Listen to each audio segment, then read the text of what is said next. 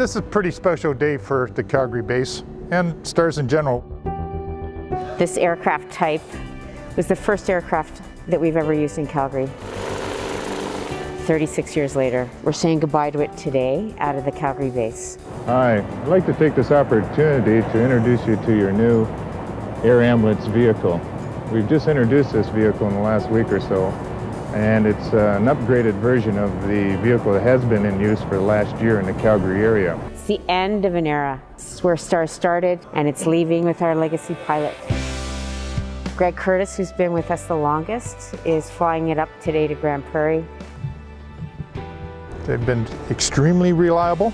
At the same time, technology does move ahead and we have to be on top of that. So the 145s in the background there, the newer birds are going to be taking full operational control here now. So we're sad to see it go, but just closing a chapter of STARS and opening another one.